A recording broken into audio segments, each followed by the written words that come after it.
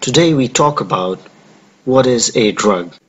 Well, most often we do not have a correct sense what a drug is. In pharmacology, drugs are defined as substances intended for diagnosis, mitigation, treatment or prevention of a disease and are capable of changing the structure or a function in the body.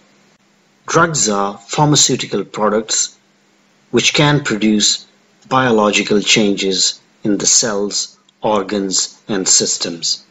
An established drug must have a known chemical structure.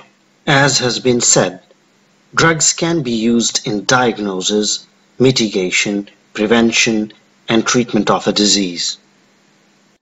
Tuberculin or purified protein derivative (PPD) is used in the diagnosis of tuberculosis.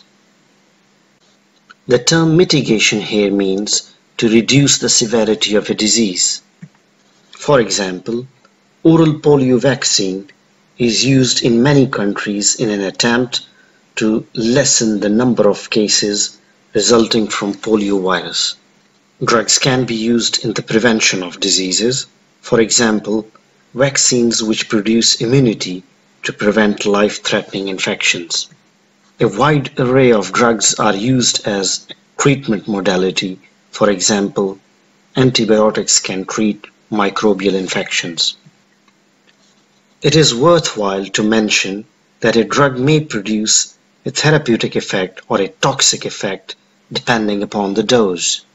Thus, a life-saving drug can become a potential poison if employed in larger doses. For example, warfarin is an oral anticoagulant. It is a life-saving drug. However, it can become a potential poison if overdosed. Interestingly, warfarin was found to be an excellent rat poison in late 1940s because it caused internal hemorrhage in the rats, resulting in their death. Warfarin soon became the best-selling rat poison in America. Importantly, some chemically similar substances are still used in most mouse and rat poisons around the world. Few years later, in 1951, a young naval officer attempted suicide with multiple doses of warfarin. He later on made an uneventful recovery after treatment with vitamin K. It is fascinating to know that how warfarin started from rat poison and then went on to become the most used oral anticoagulants in the world.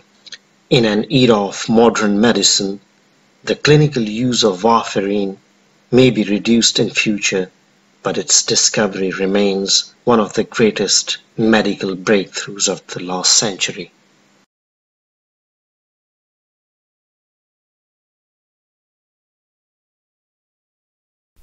Now there are many overlapping terms used in pharmacology. For example, the usage of terms side effects and adverse effects. Now two other such terminologies are drugs and medicines, whose meanings overlap. So what is then the difference between a drug and a medicine? Now, although the purpose of a medicine is same as a drug, which is to prevent, alleviate or cure a symptom, ailment or a disease state, but the very slight difference is that the purpose of a medicine is benign. And by benign here I mean it is a product produced and regulated. So regulation of that substance is very important by some regulatory bodies such as US FDA, Food and Drug Administration, or EMA, which is European Medicines Agency, to impart a positive medical effect on a patient. So medicine is a regulated drug basically.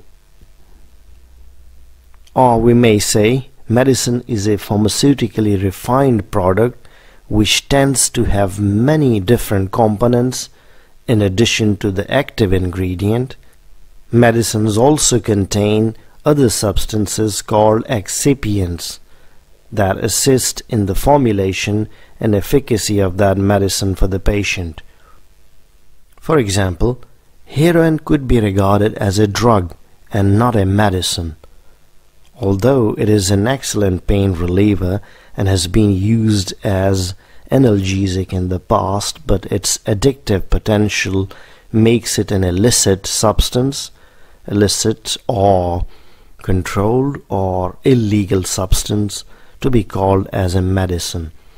So heroin, although has a pharmacological effect, is an excellent pain-reducing drug, but it's not a medicine because it's not regulated, although it's regulated in some of the European countries and is used in hospital setup for the management of intense, severe, painful states, but still it's a controlled substance and it's not called a medicine technically.